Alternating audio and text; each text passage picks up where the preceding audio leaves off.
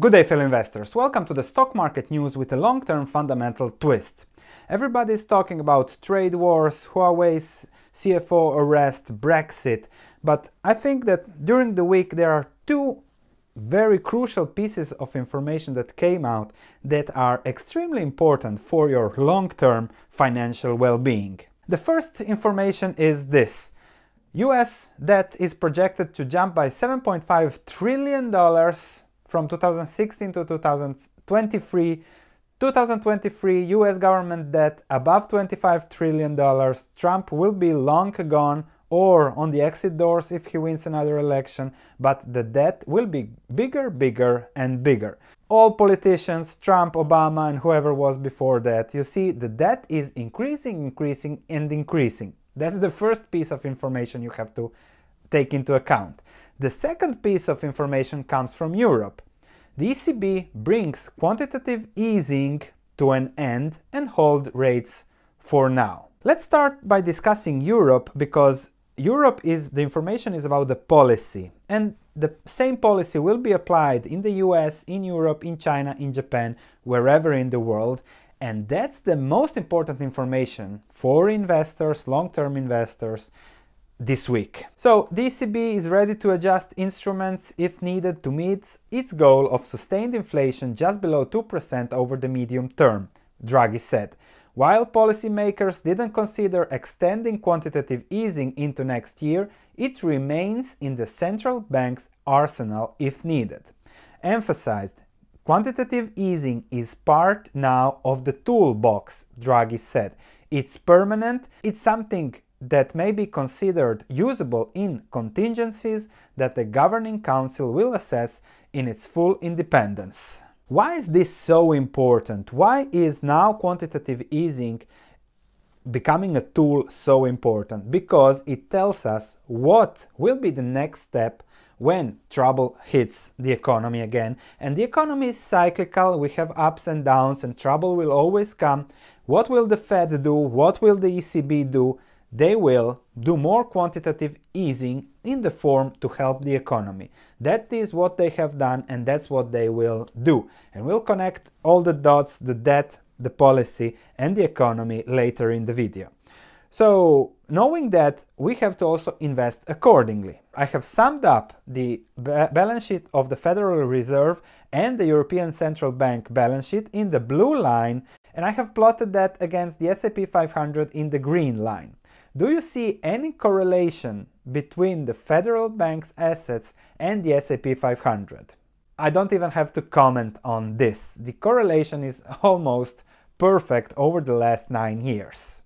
So, as soon as there will be trouble, and there will be trouble, they will probably print more money, lower interest rates again, because that has worked in the last 9 years. Nothing else matters. Productivity, those are not important for them, because you can print money and people don't feel the pain when you print money. Nobody feels the pain. If you go talking about productivity, improving competitiveness, etc., that hurts, and no politician wants to do that. And why the economy will hurt eventually? Because you have to stop with the quantitative easing at some point, and then this happens. From Bloomberg, just a nice article. If we look at Trump's debt for his international hotels and Trump National Doral Miami, the total debt is $340 million. Now, the interest expense on that debt was $11.1 million in January 2017. Now, 2 years later, with the Fed's tightening, the interest expense is 50% higher at $16.2 million.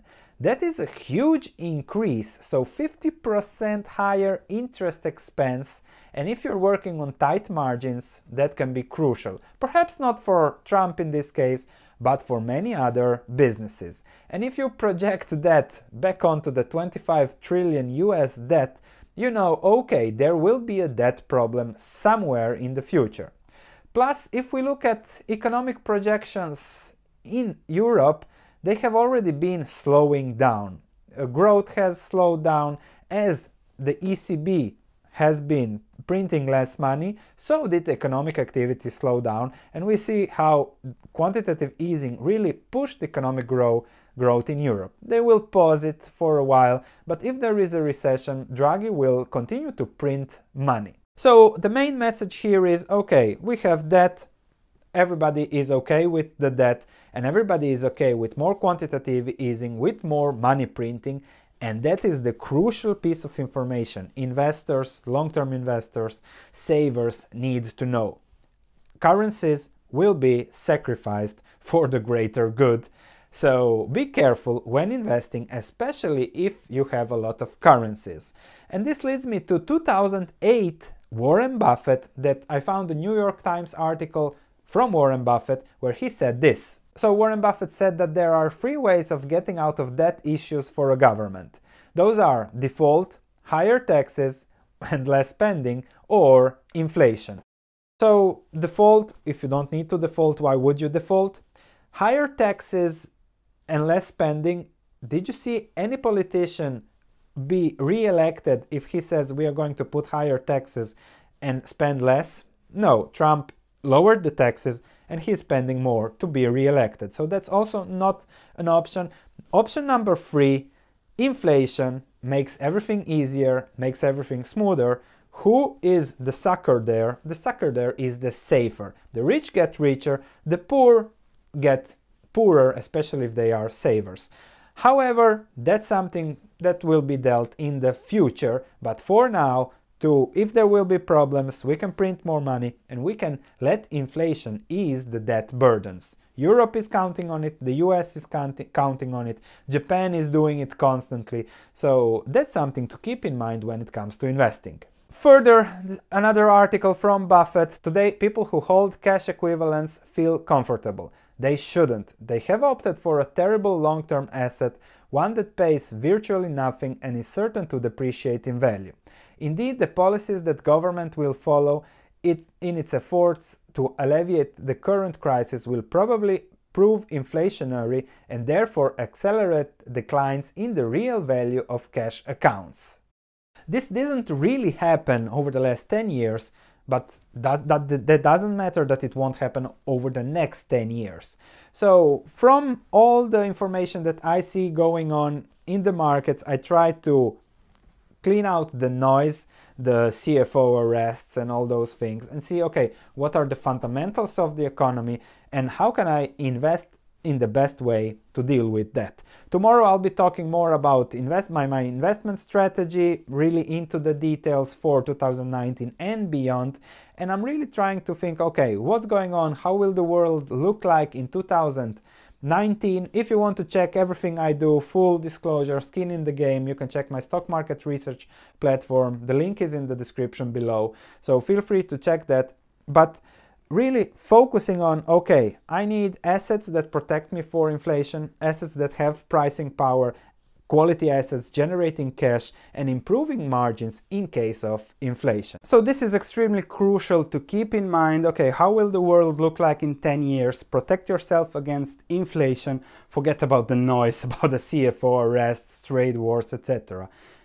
Hold great businesses with low permanent capital loss potential, with high upside, and that is what will make the difference within your portfolio. Everything else is noise.